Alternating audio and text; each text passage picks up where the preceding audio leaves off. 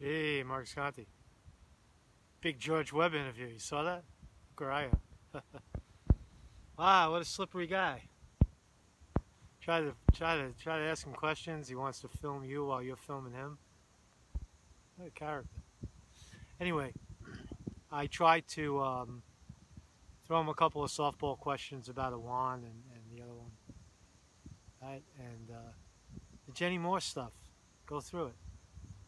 Go through it. See, I threw at him the that the girl has titanium rods in her back.